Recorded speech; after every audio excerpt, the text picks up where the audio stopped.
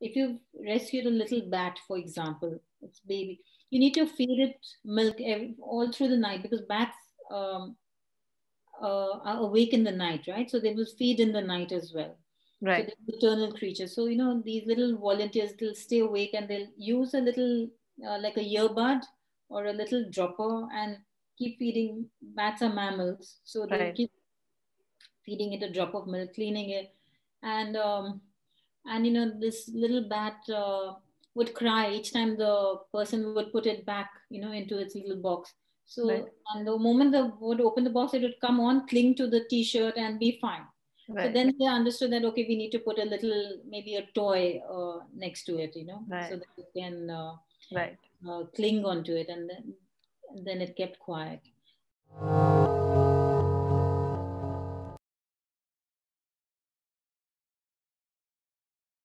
And thank you so much for joining us today on another episode, if I could call it, of Dialogues That Matter. If you've been following us, you know that today's topic is something of great importance, because it is something that we deeply believe in. It's about harmony and the way that we must all exist, or rather coexist with each other, between animals and humans. We have someone who has dedicated her life to kind of bring this to the forefront. Alpana Bhartia from People for Animals. Thank you so much for joining us today, Alpana. Hi, Shruti. Thank you for having me, and thank you for giving this platform to Yes, PFA. we are super excited to have you here today. And I think before we get going and into the topic, which is about urban wildlife and how in the urban scape the wildlife interact with our lives, and how that kind of how we can be a little more mindful of their presence and vice versa.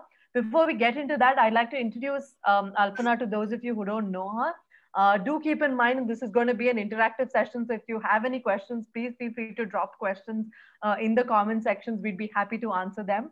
So Alpana Bhartia has been actively involved in animal welfare for the last 25 years. As a founder trustee of People for Animals, Bangalore, her passion and vision was instrumental in driving the organization to success. She's a writer and educator and has written numerous articles on animal welfare. And apart from giving talks in various institutions, she has taught environmental science in St. Joseph's High School. She had been nominated by the government of India on the Committee of Control and Supervision of Experiments on Animals. She was also on the Institution Ethics Committee of National Center for Biological Studies in Indian Institute of Science, Bangalore. She's an avid organic farmer and promotes the use of our traditional is that Yadurvik Vriksha Ayurveda. Birksha Ayurvedic systems, which is fascinating. I'd like to know about that as well. And I think, the laurels just go on and on. A little bit about People for Animals. People for Animals was basically founded in Bangalore in 1996 by Namrata, Alpana, and Gauri, as well as Arushi. It is a non-profit animal welfare organization formed under the nationwide initiative and vision of Mrs. Menka Gandhi. Over the years, it has been evolved in issues that have crossed various boundaries, which includes the illegal slaughter of camels, ostrich farming, the disbanding of an elephant training camp, halting the mobile zoo display of animals in Mangalore, and then the list is just on and on. And thank you for the work that you do, because I think it is something that is required in these times. Let's just get right to it. The first question is, talk to us a little about what PFA does, and can you talk to us about what is it that at which part of the stage do you kind of intervene? Do you do care of animals? Do you do aftercare? Do you rescue animals? Do you also do education? What is it that you do? So we do, firstly, everything, Right, from the rescue stage to the rehabilitation to the right, treatment, and then eventually to the release. So right, as you know, wildlife, it's wild. It cannot be contained. So correct, the experts have to bring it back to its home, which is the wild, correct, and that means get it out as fast as possible from our rehabilitation and care center. right, And but we need to make sure that the animal is hale and hearty to fend for itself. right, um, so we have all various periods. Some are like displaced snakes. We our most rescued animal uh, is the cobra. right, So most of them like you may find in the morning you go to your puja room and you may find a cobra there, because now you have to think, why would the cobra be in your puja room? It's not because it's like only for Shiva or Ganesha, and and it's in Vishnu, it's the Right. bed of Vishnu is a snake, the girdle of the Ganesha is a snake, in Shiva it's around the throat. So in every form it's there, but actually it's there because the rat has come before that. Correct. The rat has come to probably put some prasadam, and Right. the rat has come to eat the prasadam, Right. and the snake, it'll follow the footsteps, or rather the smell of the rat. So whichever path the rat has taken, the snake will come as per that. Right. And so probably if it's trapped and it's caught the snake, I mean the rat, and it's eaten it, so it can't, it's lethargic at that time. It can't Right. leave the same Right. route that it came. Yeah. So that's why it's still there. Or it could be in your toilet. It could be in your kitchen. We've got rescues from in the piping, in the ducting of our kitchens, our toilets, in the WC, in the buckets of water. When it's dry outside, then, snakes need rehydration. So they may just come where there's moisture. Right. But again, it's always associated with their food first. Correct. Correct. It's the rat. It's, Right. your open garbage, or even we tend to clutter, keep stuff just thrown, we And just out in the tend open. to Correct. save everything. And, sometimes becomes a clutter, and, it becomes an ideal hiding spot Hiding for place. rat. Yes. So we will do all kinds of, from all processes. Right. So, so the display snake we will release immediately, like after checking, establishing that it's healthy, it's not been injured, then Okay. it would be released ASAP within a few hours. But the longest I think we will hold on to is like the baby monkeys. Mm-hmm. The mother might have gotten electrocuted, and Okay. then the surprising thing is, like it's an amazing thing actually, when the mother falls after being electrocuted, like her hands or whatever, some shock she's got, she leaves her limbs, leave the whatever she's holding on to. She falls in such a way that the baby is not damaged. The baby is safe. Right. So we have so many where the mother dies, but the baby is safe. That's Right. really amazing. So Right. those primate, the neonates, the babies, we have to nurture right up to beyond infanthood.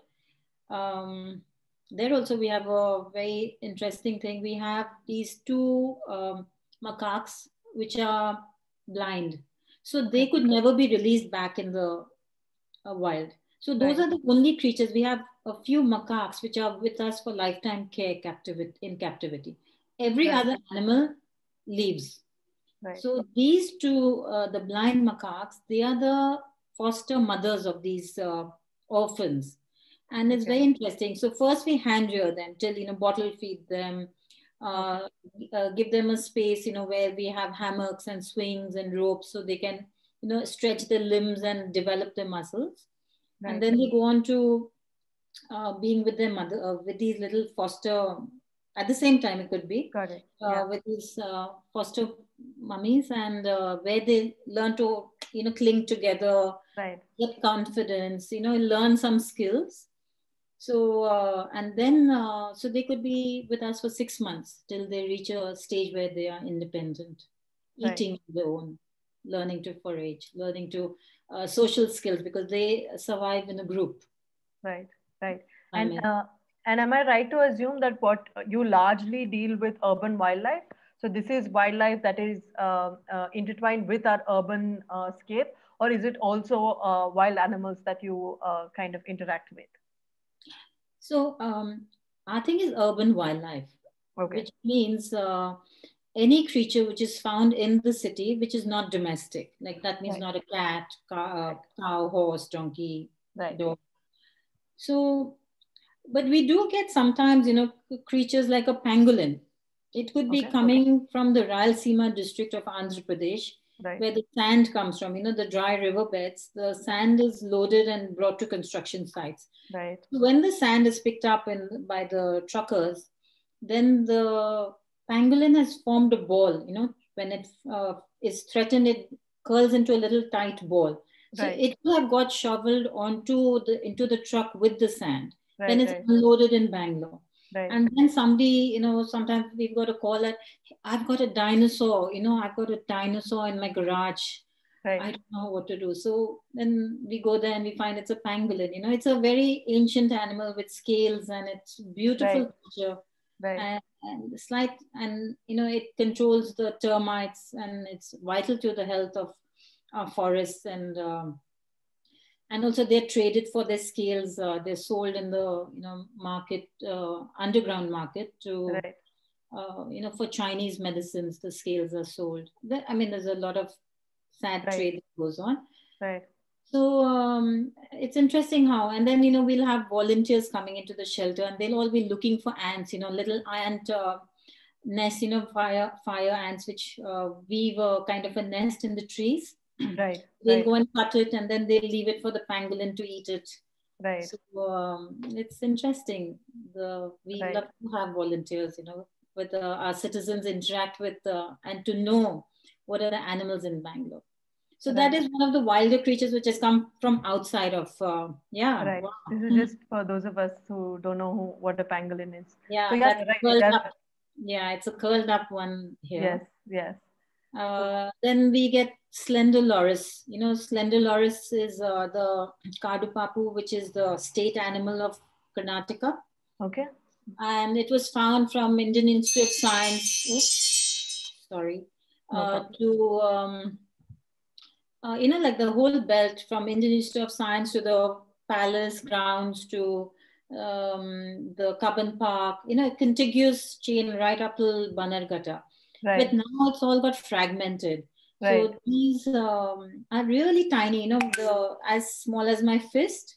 These are little Mm-hmm. primates, nocturnal with big eyes. Okay. And they are still found in Bangalore. They are still found in Cubbon Park and Right. in What did you say they're called again? Could you mention that again? Papu, slender loris, slender loris. Okay. Okay. I'm going to pick out a picture so people can see Yeah, this as it's well. very cute. While we get at that, can you talk to me a little about the importance to kind of speak about how we need to coexist as because, like you rightly mentioned, it is wildlife that is inhabited in an urban space. Rather, we have kind of inhabited their spaces, right? Could you talk to us a little bit about that and how kind of um how I mean how did this kind of come about and what are your observations that you have kind of seen in today's day and age with the way urban wildlife is treated per se. See, mostly what if I ask you, name me six animals that you have noticed in your city? Right. Wild animals. Yeah, that's Right. a beautiful one. Right. So if I ask people, name me six wild creatures that you've seen in Bangalore, Right. 10, they say 10. Right. People will say squirrel, monkey, crow, Right. and they'll think dog, no, no, that's not wild. Horse, that's not wild. Donkey, that's not wild. So then, it's a struggle. Right. We only have already treated more than 203 species. That means the Right. different kinds of wildlife Right. in Bangalore. Right. So what we need to do, what we also working with school children, that to observe, Right. these species of birds are visiting. And yes, even the squirrel is your wildlife. It's such an important part, like, and to understand how important they are Right. and what is their value. Like, Correct. recently the Supreme Court has announced that each tree is worth 75,000 rupees into its number of years of age. Right. There's a commercial value. That's also, I think, still less from what it Right. actually is. So Right. like a squirrel, who can gauge a squirrel's worth? Right. That squirrel's fecal matter has got these micro fungi. Uh, so basically, when the squirrel is living on a tree, its fecal matter drops, and that fecal matter has nitrogen fixating bacterial culture in it. Okay. So that is a symbiotic. The tree needs it. Right. It gives it a good strata to grow in the tree. So Right. a squirrel is so important. So then 75,000 is the tree. Then how much do you value a squirrel?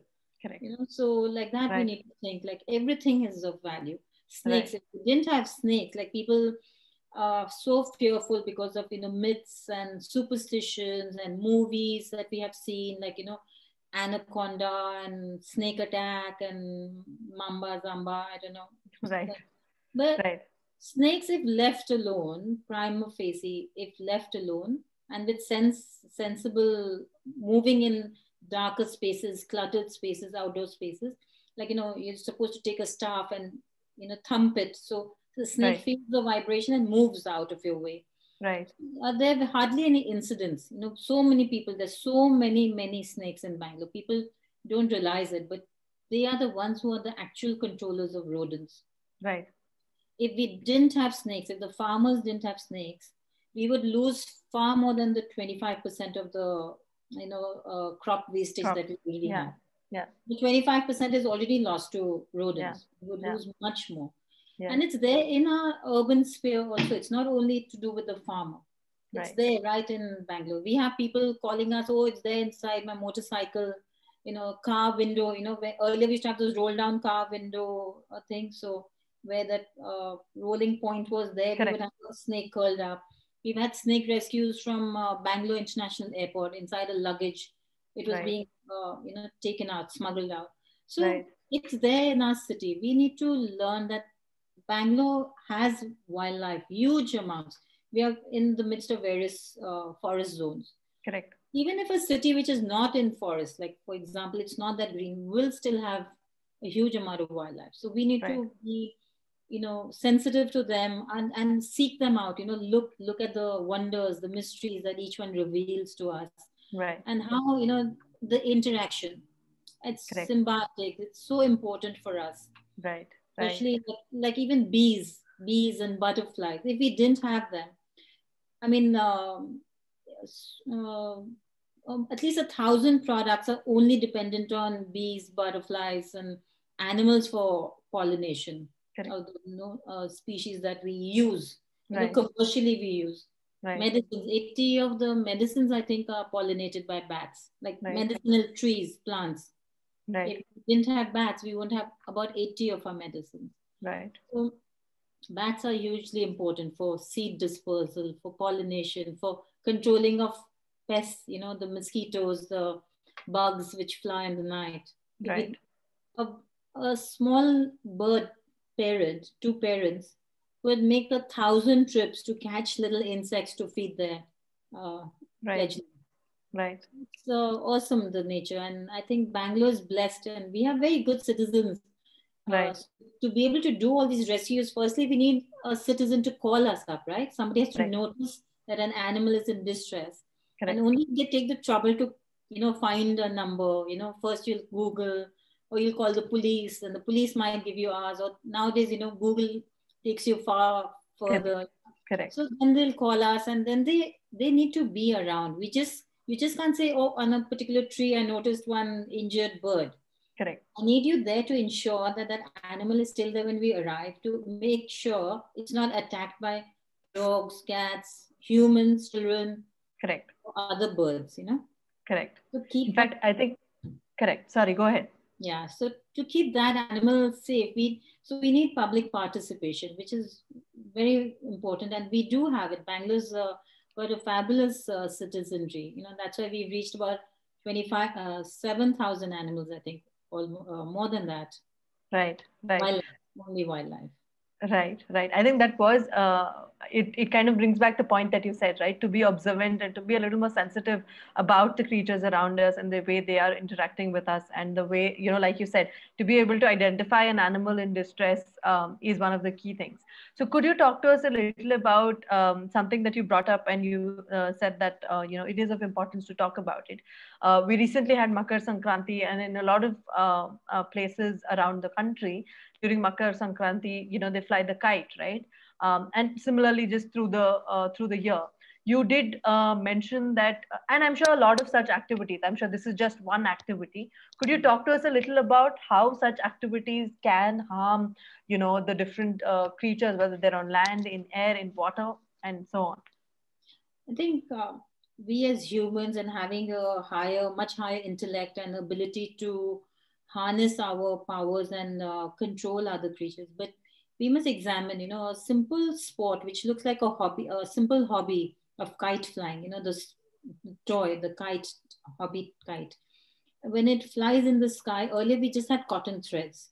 We Correct. had thin cotton thread. Then came Right. the thing of crushing glass and coating it, which Right. is again, the moment you think of crushed glass is you think of violence. I mean, Right. it can be a murder weapon. You do Right. have glass as murder. You can get hurt if you break a glass and you step on it. It can hurt us so much. Similarly, we need to Correct. think, what happens to the birds that are flying. We get Correct. so many birds caught in the and nowadays those manja, the thread is called Correct. manja. Right. Nowadays we have the synthetic manja. Now the Right. synthetic manja just doesn't break. The birds can struggle and struggle and struggle, but it doesn't break. The Right. cotton thread would just snap, or over time, even if it's there, the bird can pull it out, with its beak. It can dissolve with rain or in water. It will Right. dissolve, it Right. disintegrates. But Right. this plastic synthetic thing is like a sword through the bird. Right. It slices through the wings, through the underbelly, through the necks. Right. In Gujarat, we've had so many people dying because of like they put on their scooters, they put this wire, as tall as almost 2 feet, a U-shaped wire, so Okay. that catches the plastic manja thread. Otherwise, people have been slit on the throat and Right. died. Right. So similarly, same thing happens with the birds, and that's Right. a huge menace. Right. And we get so many calls, from tall trees, a bird hanging by a thread, and it's fluttering, it's flapping, it's in distress, and it's a very inhumane thing for a child Right. to see and Yeah. not be able to do anything. Yeah. I'm like seeing this creature shrieking, crying for help, and I'm unable to do anything. It's very painful. And then these kind of incidents either can dehumanize us. As a child, I can feel I will learn to protect my heart because I'm feeling so bad, but I can't bear that. So I learn to disassociate myself with that pain. Right. I become oblivious to the pain of another creature. Right. I think what you did bring up, right? As a kid, when you see something like this, it does kind of scar you or kind of puts you in distress yourself, right? Yeah. That kind of brings me to an important point, which is that perhaps as kids and at that level itself, to be able to teach kids and to be able to tell kids to be a little more aware of the kind of species, creatures, and things around us, right? So kids from that age can be a little more aware. So, if a kid is told that, when you fly a kite, the manja has this and it could be a threat to the animals, or just to be aware in general would help the cause for sure, right? What is your take on that? Do you think it is Yeah. important to teach these kids at a Very young age? important. We've been having school children over to our shelter to, have a particular school will organize a visit, and, the children will come, and it'd be 2 or 3 hours. We take them around, we'll show them the kind of work we're doing, we'll Right. sensitize them. And at the end, we'll have a look back, what did you take away from this experience? And Right. then eventually, if the children who would like to take a pledge, they pledge that, they will protect the animals around them. Right. And a child is very, very, very, their intentions are so good that at that very younger age, they, Yeah. maybe age 8 to 10 years, 12 years of age, all these children then after seeing a work, they all say, I want to become a vet. You know, Right.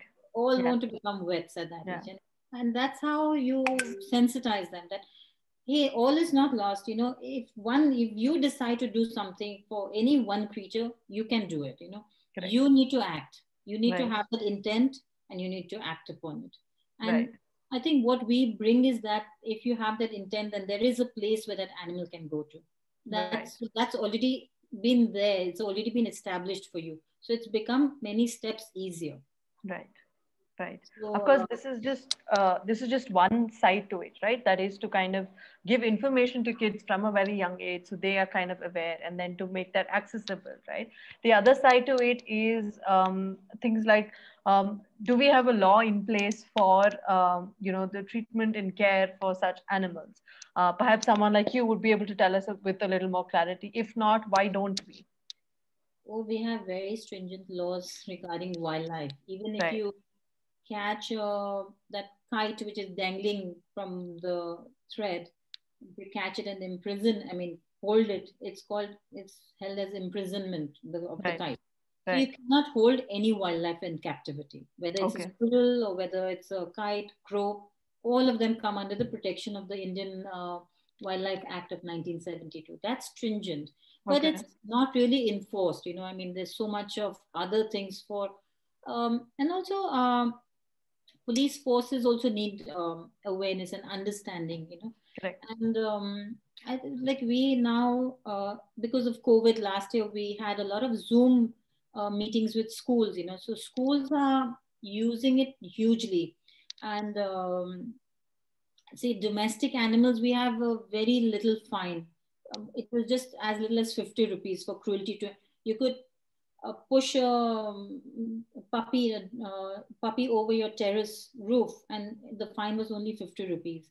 Okay. So we've really been fighting for that litigation to be changed. So we do work on the litigation part. That Right. becomes an all India movement. Mrs. Menka Gandhi comes to the forefront. Right. But at the local level, we work with schools a lot. We Right. have a legal team at PFA, so people can call up, email us, and Okay. we will guide them. Like, this is what you can do if you see any cruelty to any animal and you would like to help, but you can't just push it onto us. We are also Right. just a little bunch of small Right. bunch of people who are all doing something. Right. I'm as a volunteer. I mean, I'm not paid anything. I've been doing it for 25 years, but it's a voluntary service. So Right. so we expect you to put in that half an hour, 1 hour, whatever to brings it to, Right. uh, uh, bring it to a conclusion. But Right. we will assist you, we will support you, we will guide you, we'll give you the laws, and we will assist you if it requires a police case or whatever. I mean, that's really a far-fetched end of the situation. Right. But smaller help we are there to provide. What about the illegal holding of animals or poaching, and like you mentioned, the different purposes of different animals that we aren't even aware of, right? For instance, what is that like? Sorry, like poaching and all, I would say, see, we do have, even in Bangalore, we have the urban forest, right? In like just next to our shelter in Kengeri, we have the Turahalli forest. Okay. And there we have deer. And very often in the summer months when it's really dry, the deer kind of venture out looking for water. So now Right. what we started doing, we've started replenishing the water source in the Turahalli forest. Right. And then once a deer comes out, it's very scared. It's always a very edgy animal. It panics. Dogs can attack it, and it's a very sad thing that happens. Right. So even in the urban areas, we do find traps laid out. In more earlier days, now Bangalore has got too big, too urbanized. Right. Maybe a decade back, we were still straddling between rural, urban in the similar, what is Correct. now become totally urban. Correct. Earlier, the same urban sphere was more half rural, half urban. So Correct. we did have traps and things. So we will guide. We do have many teams who will go and assist at that spot Right. if Right. it's poaching and entrapment. And Right. then we would like to book the culprit and bring it to full justice. Right. And in so many years that you have, interacted with wildlife, what are some of the most, I mean, let's go both the spectrums. What are some of the most horrific things you've seen, and what are some of the most, perhaps compassionate or really nice things that you have seen? Some of the horrific things are the mutilation of the slender loris. You know, Okay. Okay. the mutilation of the civet cat, the Right. mutilation of the cobra, where the cobra's the venom sac is on the side of the mouth. It's You can just slit a cobra and remove the venom Okay. sac. Then these snake charmers would go around with these little baskets, cane baskets, Right. and on Nag Panchami, on every day, they would go to various shopkeepers and people on the roads. And the Indian mentality is like a snake means it's God, like, okay, worship it. Right. Otherwise, we worship that snake which is in a snake charmer's basket, which is anyways injured. It's going Right. to die for sure. Its Right. death has already been written on its head. Correct. But we should worship the snake which is on the ground. We shouldn't get scared of everything. We should scream when we see a spider. No, the spider's eating the mosquitoes in your house, you know. Right. So learning to get amazed by these animals, you know, like, oh wow, I have a spider. Let's walk carefully around it, you know. Let's take the spider if I need to. Somebody can't tolerate it in the house. Like, how do we, in a humane manner, transport it out to another safer space? Right. So I think we need to. Children's generation are definitely getting more adept at learning to live with the urban wild. Right. Otherwise, we are fine if it's in Bandipur or Nagarhole. We are fine. Okay, we'll go all the way to see all the wildlife. But no, it's right here, right now, here Right. in Right. Bangalore. There's so much wildlife. Right. And what about some of the nicer things or the compassionate things that people have done? Oh, we have a lot of beautiful stories as well. We'll have people. Firstly, we have a lot of like people who, if you've rescued a little bat, for example, it's baby, you need to feed it milk all through the night because bats um, are awake in the night, right? So they will feed in the night as well. So Right. they're nocturnal creatures. So, you know, these little volunteers, they'll stay awake and they'll use a little, like a earbud or a little dropper and keep feeding. Bats are mammals. So they'll Right. keep feeding it a drop of milk, cleaning it.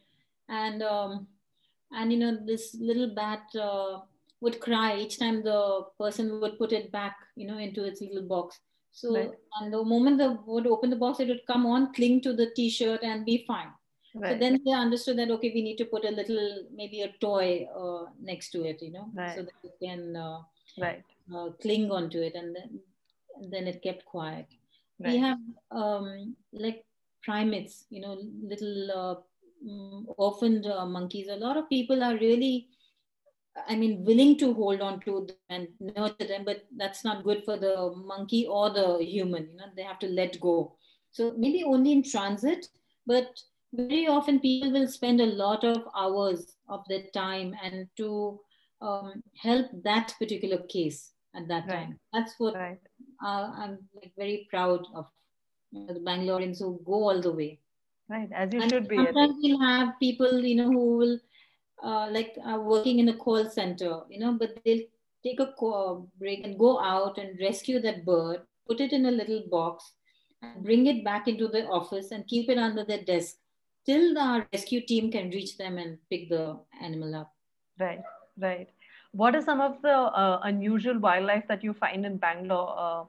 And have you seen perhaps decline or increase in some of these species in your 25 years of experience? Well, one is I would say my decline and increase would be depending on my rescue statistics, right? Right. But the rescue earlier would be less also because of less awareness about us, Right. less awareness of the network. And Correct. also it was not the digital age where you didn't have, you know, this kind of a networking. Now Right. every person, even the roadside, coconut seller may have a cell phone. Right. So the network has increased, our visibility, I hope, has increased. Right. So maybe the numbers are still high. I mean, I think we could do many, many more rescues, much more. Because Right. Bangalore has loads of wildlife. And as the urban sprawl increases, that means that much of wild area has been encroached upon.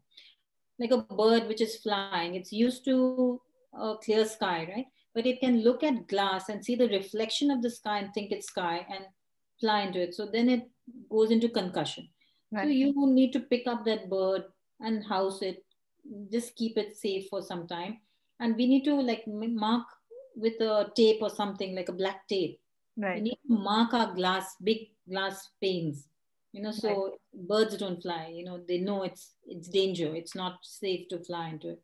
That's a Right. big threat to our urban birds. Right. And just now we had a spot-billed pelican. We've had um, a vulture. We've had owls. You know, people with owls we had a bad story also because people used to have this superstition that if owl calls out, well, if my mother's calling me by name and at the same time owl calls, then it's a death knell to my name was being called.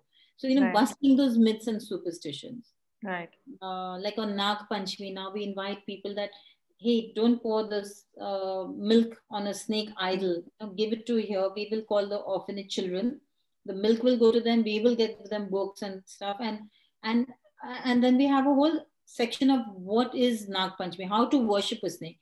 Worship it at PFA if you wish. We have enough snakes. Worship by just conserving them. Basically, that's the idea. Right. Learning to live with them. Right. Right.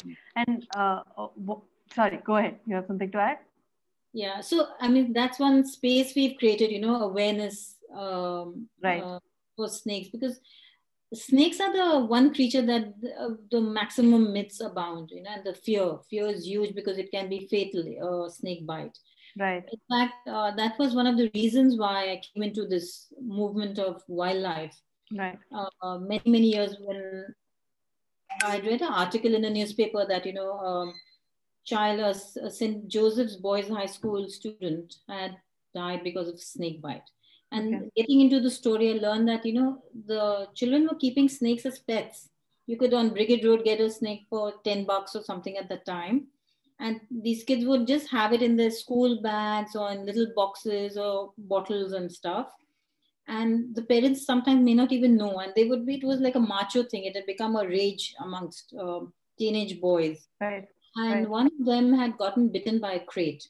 Now the Right. crate is a hemotoxic, so like a cobra is a neurotoxic, so it hurts, it pains intensely when a cobra bites you.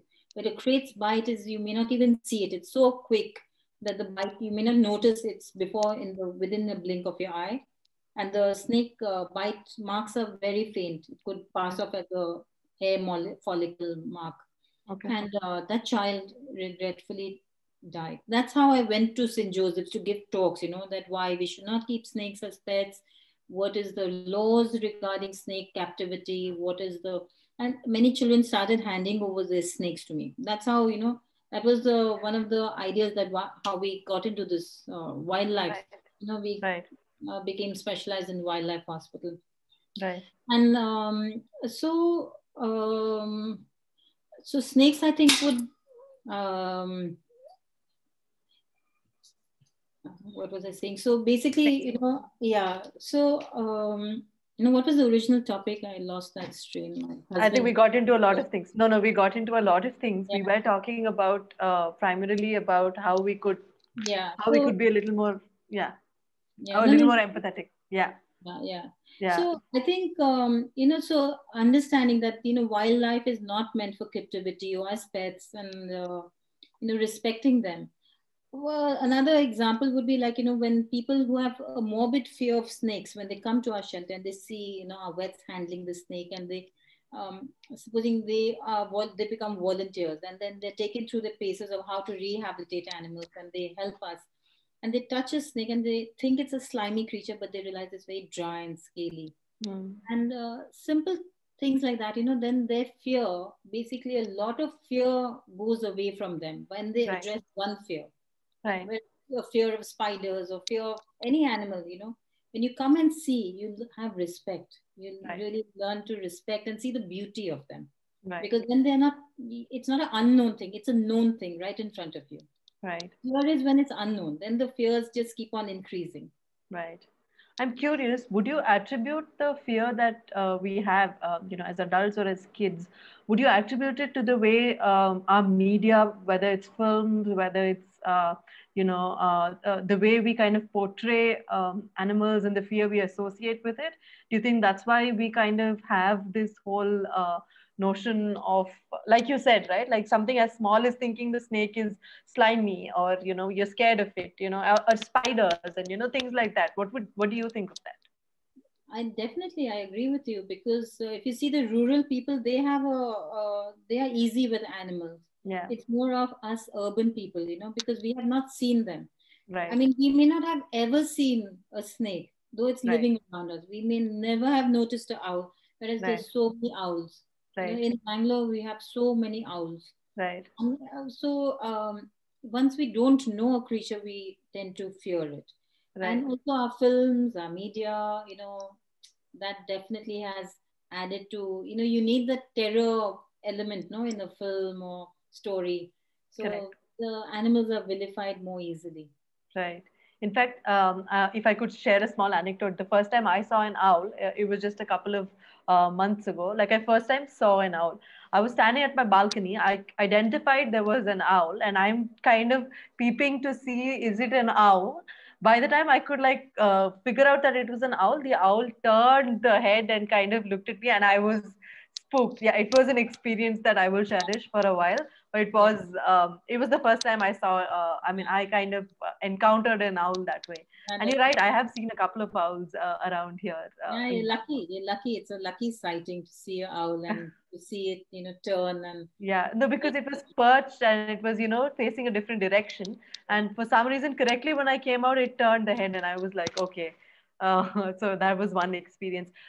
Coming back to the conversation, what you did bring up, what I also want to talk about is when I think one of the things you kind of emphasize on is kind of promoting vegetarianism and kind of how that is important. Could you talk to us a little about that and we why don't it is really important? promote vegetarianism on our platform. Okay. It's, I feel, more an individual choice, Okay. with it's how sensitive you feel and what you want to protect, whether you just want to do wildlife, you want to do overall animals. It's an Right. individual choice. It's Okay. about, each one should just look at oneself, what I can do, what more could I do. And it's Right. an internal calling. Right. So often you'll hear, like once I had a person, I mean, I'm always get curious, like somebody who's been not a vegetarian traditionally in their family, and then suddenly they become vegetarian. I'm like really amazed, like why, how, what Right. happened. So that's an internal calling, I feel. Right. Right. And then if one wants to explore that path, then there's so much of data available online nowadays, Correct. about the horrors of farming, factory farming, I mean, animal farming, factory farming, livestock. So Right. that's there, but we don't really actively Right. promote it. Okay. Uh, I might have missed because that point. because the moment if I promote vegetarianism, then I'm also saying that only vegetarians come to me. All the others stay away. So Right. I'm actually dividing. I'm creating a divisive line. I Right. just want people. I just want humans to be humane, Right. and each one finds their own level. What Right. I'm doing today, I just need to do a bit more tomorrow. Correct. Then Correct. it's your own journey. Right. Uh, okay, coming back a little more to where we are today, the last year has been a tough year. It was a pandemic and it was unprecedented times. What were your findings with the way, the wildlife kind of interacted in its urban space? Any particular findings that you'd like to share? And what were your learnings through the pandemic with interaction with these wildlife, with the wildlife? When we had the lockdown, so our numbers came down because a lot of these animals which are distressed or injured and they come to us, it's because of human interaction in a Right. construction site or whether on a road people are driving. It's human activity. So Right. during the pandemic, the numbers of our calls, our rescue calls decreased. Also, Right. there were less number of people out on the road, so less sightings. But I think it Correct. goes both ways that there were less injuries itself. Right.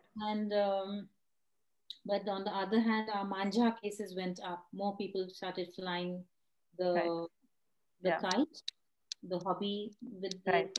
on the hobby and with the synthetic. So it's a urgent and ardent plea that please don't use synthetic manja. It's not worth Right. it. It's not worth. Show your skill, show your sportsmanship with the true, the plastic, the cotton thread, Cotton. cotton manja. That's how it was in the olden days. If Right. you are skilled, you can cut another person's kite with the cotton. I mean, Right. it's a plastic thing, anyone can cut it. Like you have to, then it's more on how good your equipment is. Right. You have to know how good am I at, or Right. desist from it. Find another sport which is more environment friendly. Right.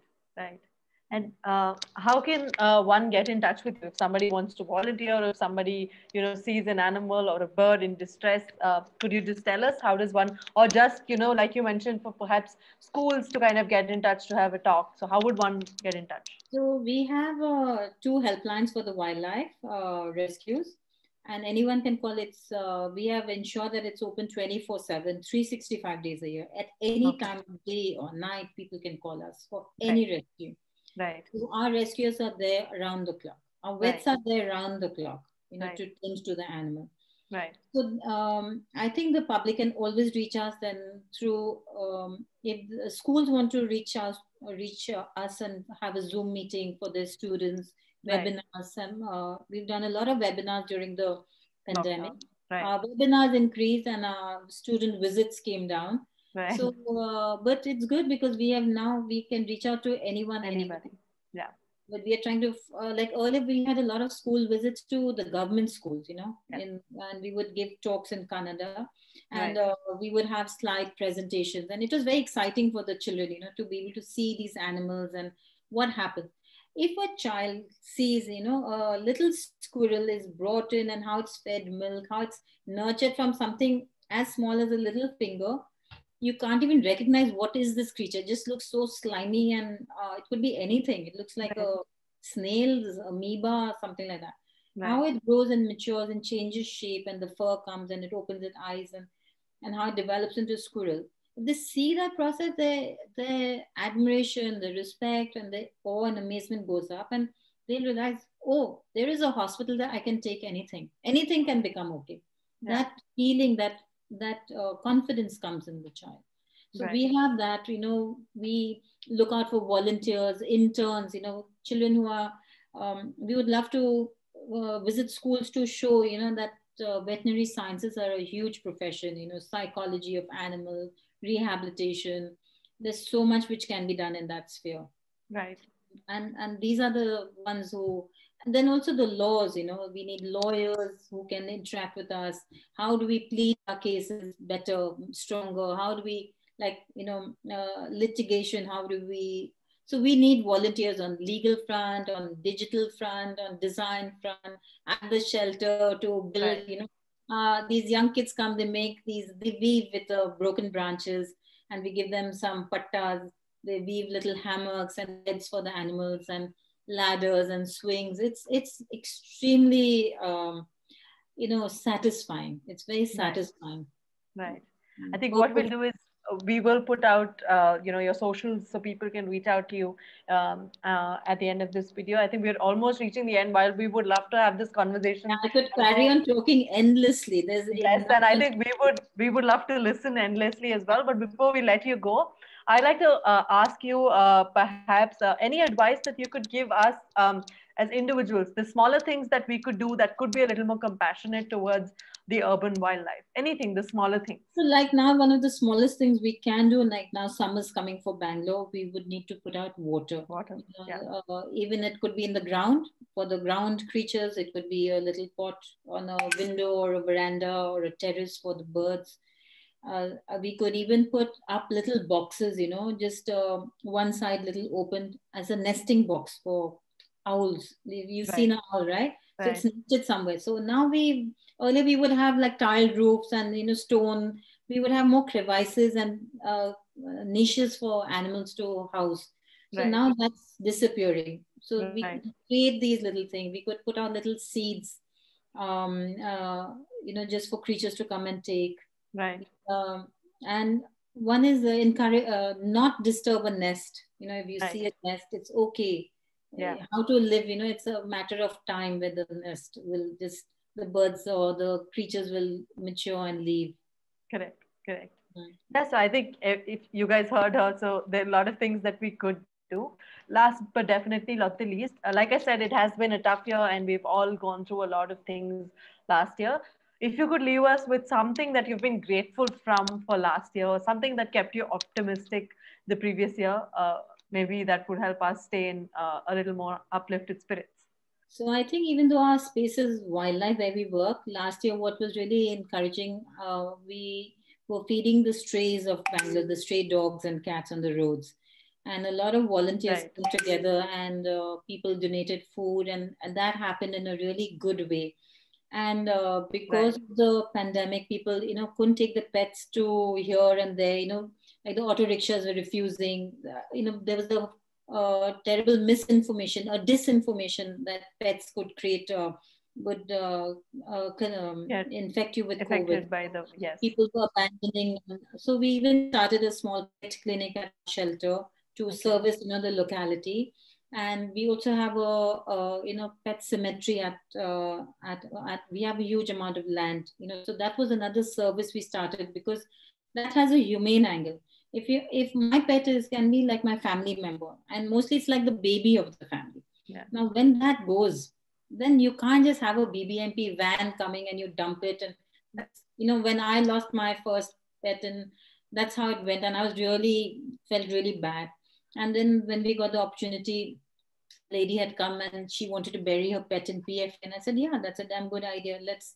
Then that's how the pet cemetery had started many, many, many years ago. And now the Animal Welfare Board of India has also mandated all animal shelters to have a service, because it's inhumane to the humans to Yeah. see the pet going away in a undignified manner.